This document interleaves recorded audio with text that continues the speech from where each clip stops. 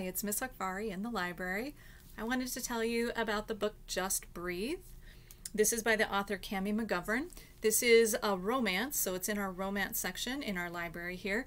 I read this book over the summer while I was trying to isolate from everyone during COVID-19. And this was an interesting book to read during that time because one of the main characters in this book, his name is David.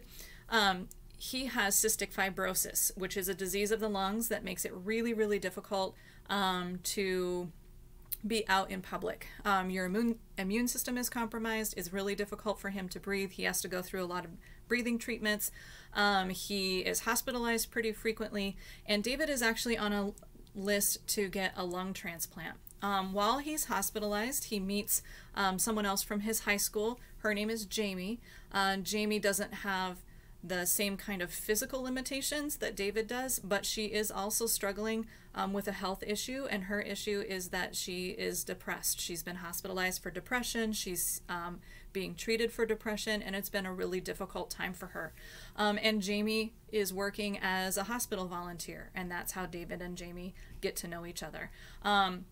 Because of David's condition, he has to be really careful who he hangs out with and what that kind of looks like. He's limited to things that he can do and events he can go to, which causes some problems for their relationship.